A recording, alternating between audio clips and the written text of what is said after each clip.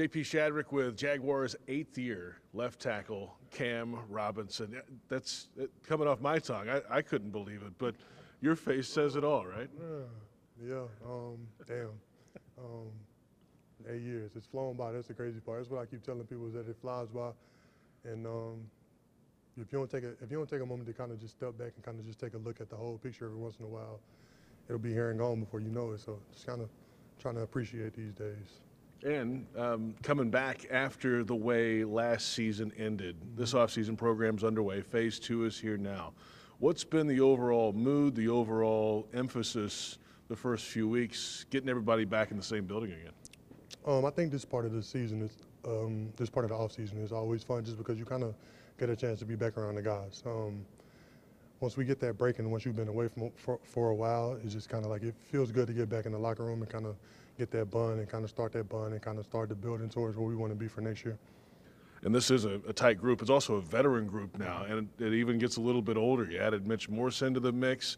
Of course, Cleveland re-signed. Sheriff gets extended. You're around. I mean, the youngin is the second-year guy on the right side, and Anton Harrison. Shatley's back again. So this group's been together for a long time. So how does this group, being together for so long, take the next step as an offensive line? And what are some of those steps you guys need to take? It's just chemistry. It's as simple as that. It's just the same 5 guys playing together, down in and down out, just getting those reps. I mean, it's kind of hard to, that kind of gets lost in the, people don't realize how much up front you really got to be a unit. So, I mean, if we're interchanging guys in and out, or there's never any inconsistency about, if there's never any consistency about what we're doing, it's going to be hard to kind of form that bond and just all of us working as one. So the same 5 guys, getting these reps is, you can't even put it's invaluable.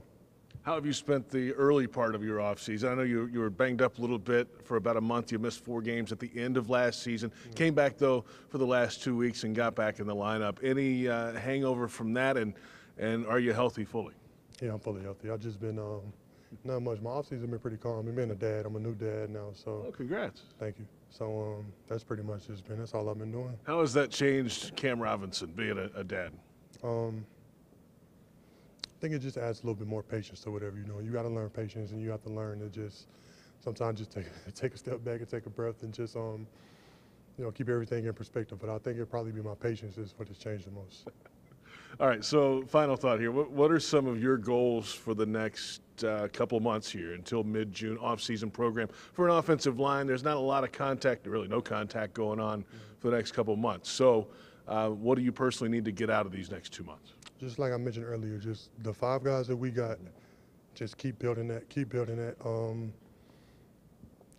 relationship with us 5 out there together, and just keep taking those steps forward, trying to be where we're trying to be. It's phase 2 in OTAs. I mean, we're not going to be where we want to be right now, and that's completely fine. But we need to be taking the steps we need to be taking to get to where we want to be, and when it's time to go in the fall. Congrats on the baby, and good luck to you the rest of the way here. Appreciate it. Appreciate you.